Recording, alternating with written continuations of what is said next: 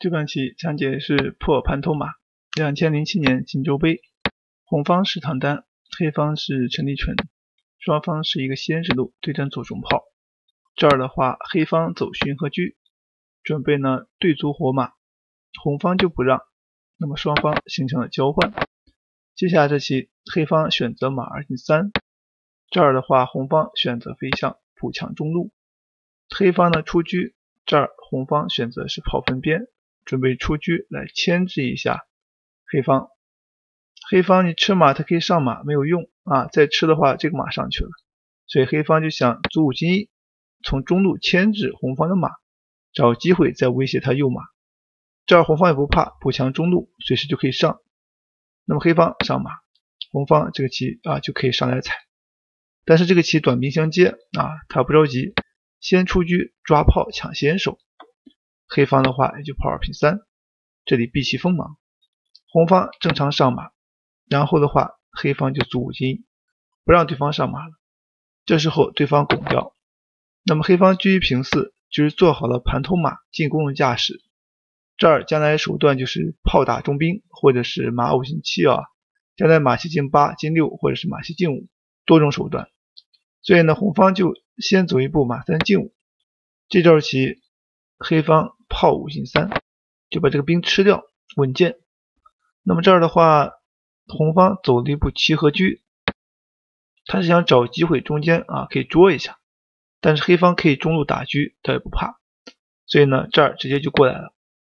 那么红方把车调过来，他的意思就在于将来控制黑方的马，不让你上，找机会炮打边卒破你盘头马。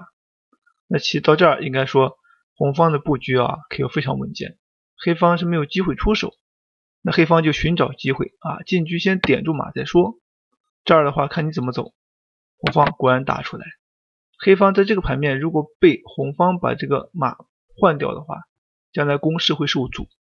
因为他一打之后进车一吃，你这个马前进无路，只能后退，然后就会被杀到节节败退这样的话是不行的。所以黑方果断选择一个弃卒，红方冲过来，这儿继续呢要威胁，比如说兵一冲继续破你盘头马。此时呢黑方车4平3，他的目的呢就在于想把这个子吃掉。那对于红方来讲的话，他当然是不愿意的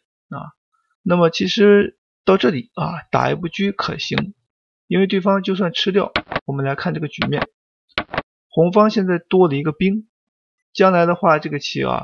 这边这个子也比较灵活。那么现在要考虑的是上马顶马，或者是挺兵制马，因为这个棋有炮在这里，你上马卧槽是没有用的，所以呢他正常招法也就挺兵。虽然说你这里可以盘头马再上但是呢他这个炮可以打出来，等你去冲兵对的时候，他可以对炮，因为红方多了2个边兵，对完子走残局，那你也是不利，所以你正常是不会对的你要冲他可以踩掉你。所以这个局面红方明显占优的，所以这个棋可以简化斗残局，这儿不落下风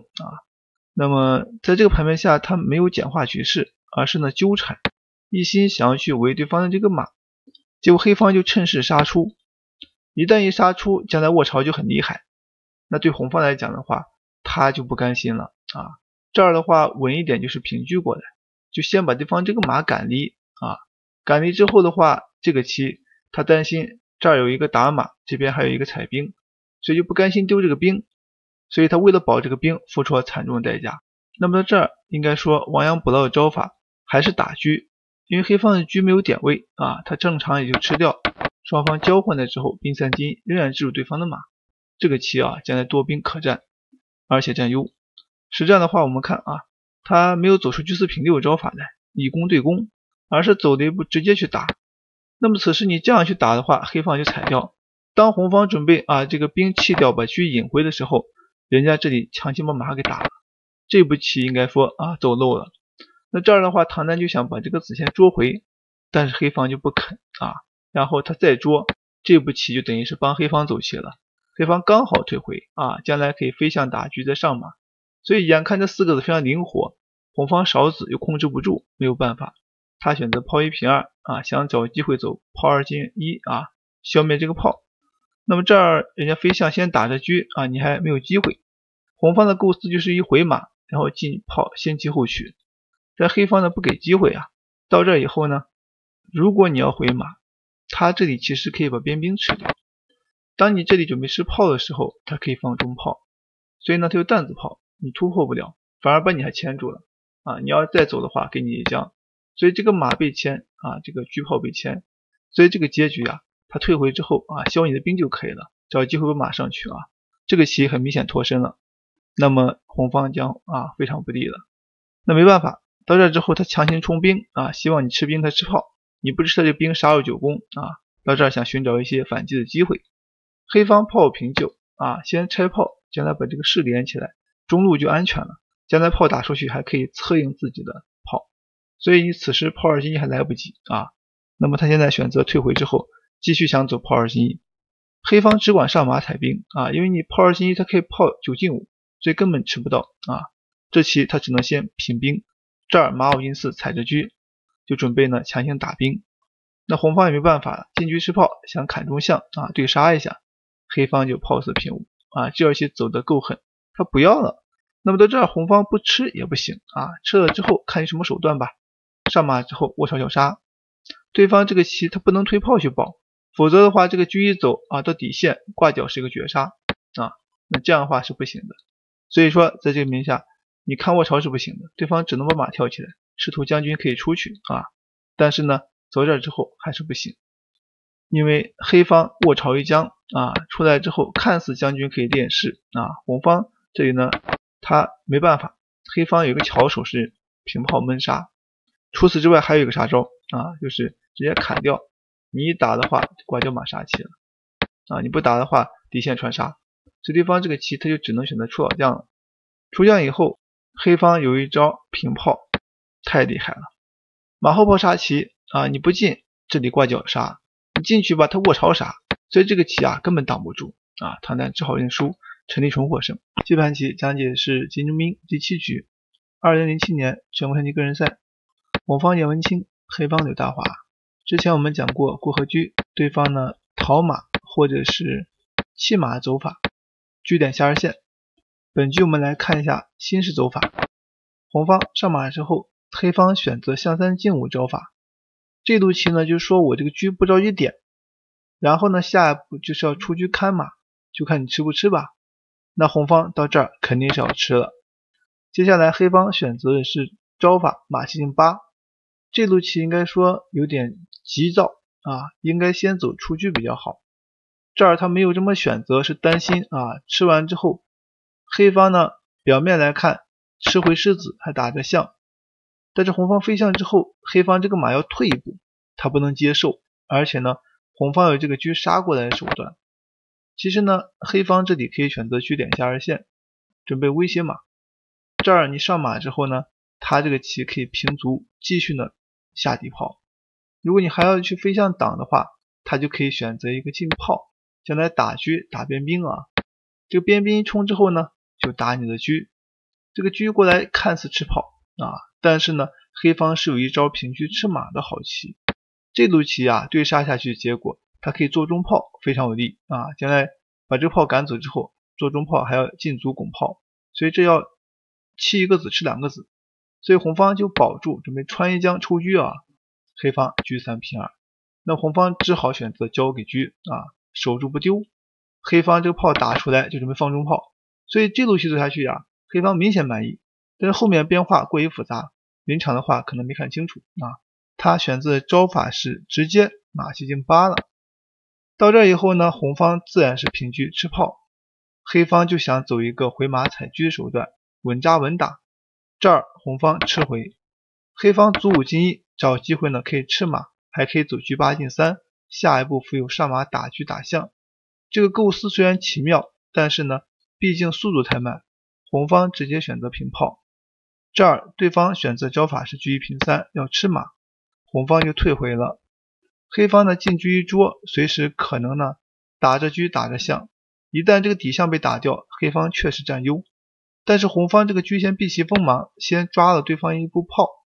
这个棋啊就是炮8平9的后续。表面看起来分边炮没有棋，其实它是闪开这个炮，将来为甩车吃炮做准备啊。你可以换我的马，但是不给你换炮。这样的话，这个棋黑方当然不愿意换。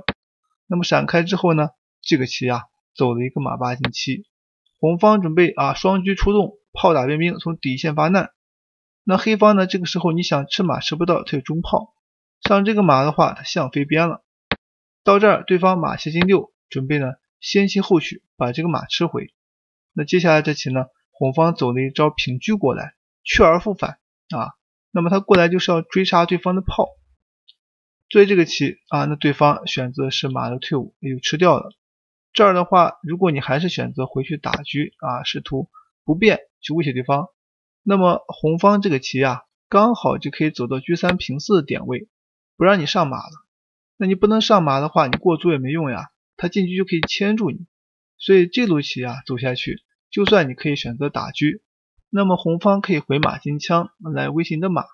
此时你非吃不可，他把你的炮吃掉。就这个局面而言，你仔细数签他炮只要一打边卒，将来你这边还有士子，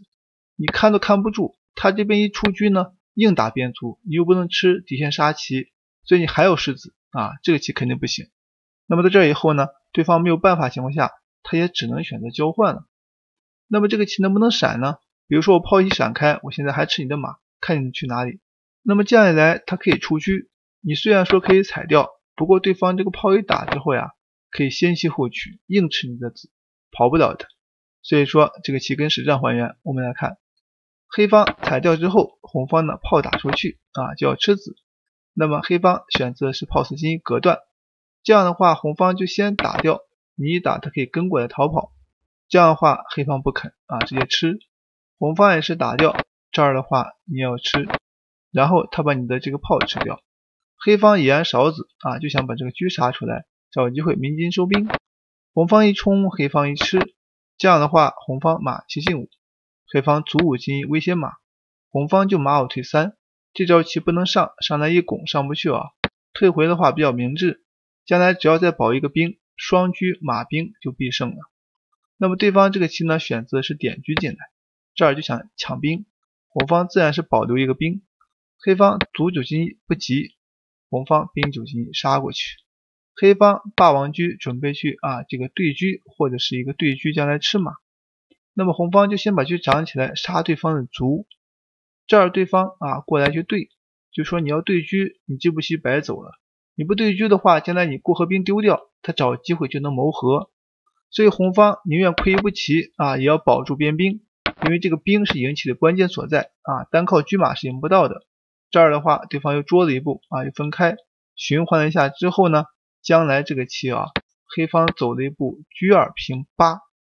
那么这招棋过来之后，准备呢就进车，可以呢吃马吃象更好的去牵制红方，而且还有退车吃兵的手段。此时呢这个棋红方只好先把车拿回来，黑方先捉一步，找机会呢想对车，但是呢这个棋由于这个边卒很弱，你这个中卒还不能过来消灭边兵的情况下，你贸然去对的话，它将来是一个马双兵所以没有办法，他只能先忍。到这以后，红方选择招法是中间一捉，看你怎么走。黑方到这也只能跟着对方，就说这个卒不要了，把你兵吃掉，想求和。那红方当然不肯平。黑方这里你跟也是帮他往后运，所以呢直接过来吃对方的马。这里的话红方就马3进2了。黑方再去捉的时候，结果红方一吃卒刚好看住了。到这儿对方一看实在挡不住，只能认输，閆文清获胜。